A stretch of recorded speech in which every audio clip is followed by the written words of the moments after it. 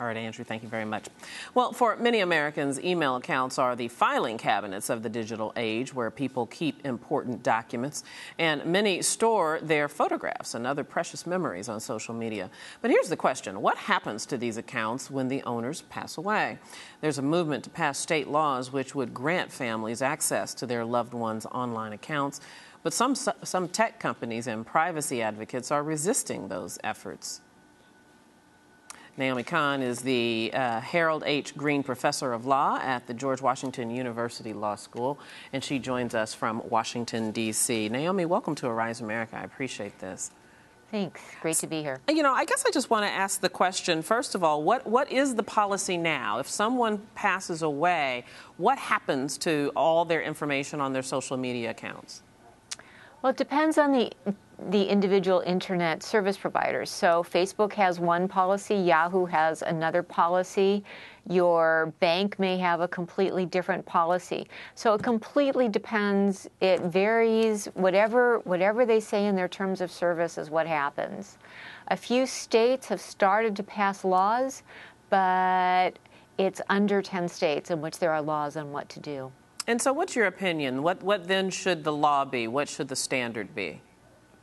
Well, the law should be that when you, the account holder, say, I want this person to have access to my bank accounts or to my emails when I die, the law should say, okay, that person has access.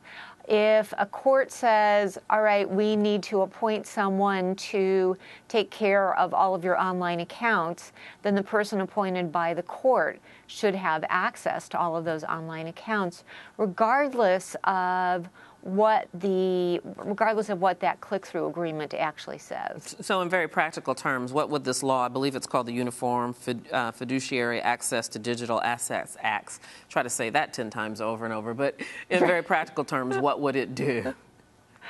What it would do is it would say, okay, if the court appoints someone to manage your estate when you're dead, if a court appoints someone to manage what's going on in your life because you're incapacitated, then that person will be able to access your online accounts unless you have opted out of that system. It also says that if you decide, okay, I'm going to write a document, I'm going to create a power of attorney, and I'm going to give my agent the right to access these accounts, the law would say, okay, your agent has the same rights that you would, and if you say I'm going to set up a trust to manage everything, then the person managing the trust would also have the same rights that you have. So without having this access then, what's the harm? What's the downside for family members not being able to access these accounts? The downside for not being able to access them is, first of all, this is a shocking figure to most people. There are about 2 million cases each year of identity fraud just for people who have died. So if you can't shut down someone's account, then that person is a prime candidate for some kind of identity fraud. So that's one huge issue. The second issue is we live so much of our lives online now. As you said, online digital assets, our computers are our filing cabinets. And can you imagine if the person trying to distribute whatever property you have, that person doesn't have access to what's in that filing cabinet? It's very hard to figure out what your bank accounts are. It's very hard to figure out what your debts are. It's very hard to figure out if you have any valuable assets online. And, gee, what happens to all of those great photographs that you've stored in your online accounts? You know, there are those who are a critic of this effort and this movement who would say that this is that person's personal information. They didn't want people to have access to it when they were alive, and that desire should be respected in their death. What's your response to that point of view?